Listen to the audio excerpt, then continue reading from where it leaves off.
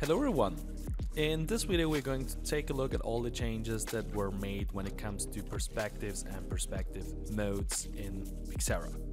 In order to do so, I have prepared a small demo project. I've added 3 screens, generic flat screens with Full HD resolution, and I've already added a content to one of the screens. Now, one of the new options you may already found is the new origin option inside of the layer. So if you right click on the layer header, you can find the origin option, and in here you can set it, the layer origin, either to home screen or absolute. The default is home screen, and this basically has the content stick to the screens. As you can see, as I move my screen and as I change positioning, the content always sticks to my screen. The second option you can find here is absolute. Now, as I set my layer to absolute, the content now sticks absolute to place in the inner compositing.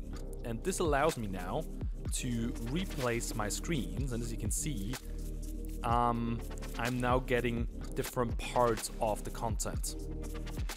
So this is perfect for example, for LED applications where you get a content where you want to pick up certain parts of the content in order to display.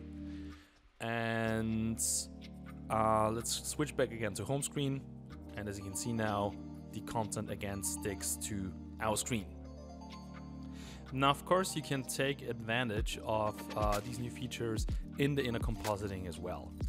So I did just dive into the inner compositing. So what we see here is the inner compositing space of Pixera. And let's quickly take a look again at those 2 modes. So right now it's set to stick to the screen. Now I set it to absolute, and as you can see now, this is the absolute position.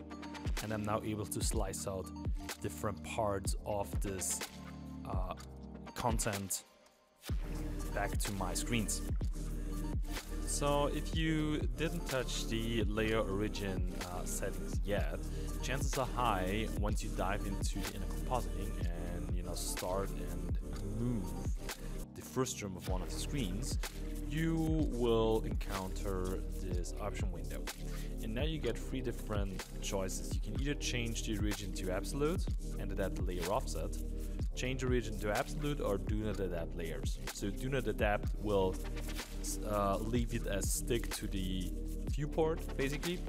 Change origins to absolute will place it again here at 0, 0, and change origins to absolute and adapt layer offset will put it basically right at the position where it is right now. And in order to do so, let's quickly select that, it will change the offset of the layer. So basically the reference point is now the absolute point here, 0, 0. And in order to stay in place at the correct position, Pixera did now update the offset. So it did apply the offset from the absolute position basically. And now, similar to the regular absolute, I can now move around. It's just that the image is placed at a different part in our inner compositing.